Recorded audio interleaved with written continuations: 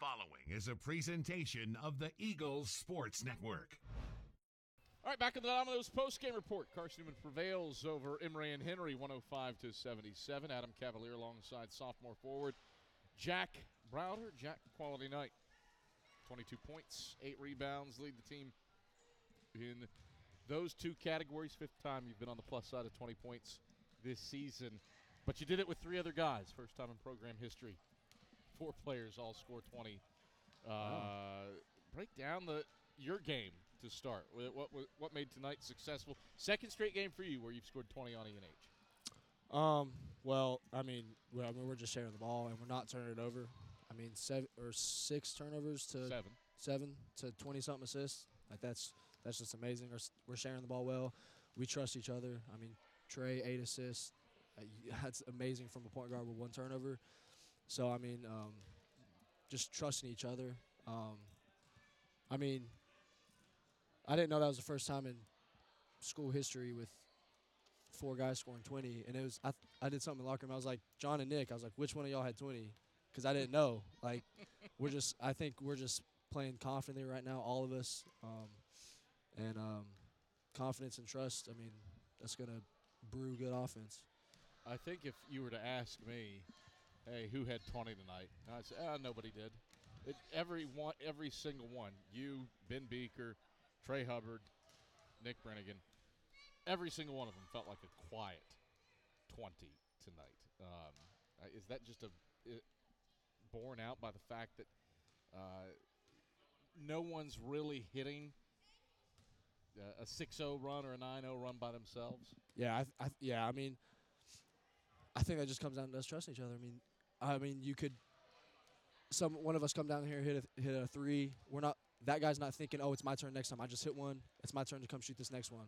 We're not thinking that. We don't have that mindset. We have the mindset of, one more, get the best shot we can get every possession. And also our offense stems from our defense too. Our defense performed in the second half, and that shows why we scored the ball at a high clip. Obviously the first half our defense was not as good, and we weren't finishing at the rim. So then those two combined make it just inefficient. And then I think just our defense, especially our defense, leads to our offense in the second half. How critical to that end was the rebounding, especially in the second half?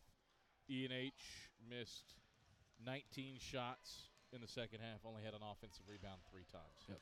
Yeah, Coach harped on that. We're one of the top rebounding teams in the country, and we have to do that every night to give us the best chance to win. And we know that. We know that going into every single game. Ben Beaker's been an animal. I try my best to get the boards. Ren comes in, gets boards. John's going up there. Nick, Trey, everybody's coming in to get rebounds because we know how important that is to us, especially on defense, because you can play amazing defense, and then you give up an offensive rebound, and that whole possession doesn't matter because they just score off that.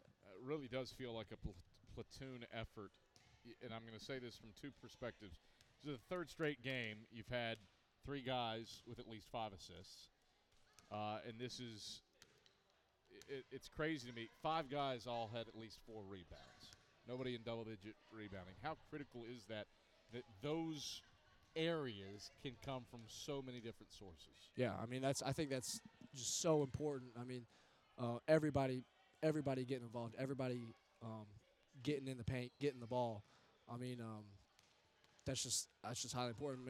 I think CB says the stat or something with our guards rebounding at a high level, and our forwards and middle forwards doing their job too. We win at a high clip. So I think we just understand that. We hear CB say that. We buy in. We try to do what they say. We make them. We try to not let them have to beg us to do this and do that. I think we just trust that, and that's what's going to give us the best chance to win. Turn your attention Saturday to the road in Lenore-Ryan. You've had elite performances here at home. How do you carry that over to Shuford Gym on Saturday? Yeah, just confidence. We know what we can do.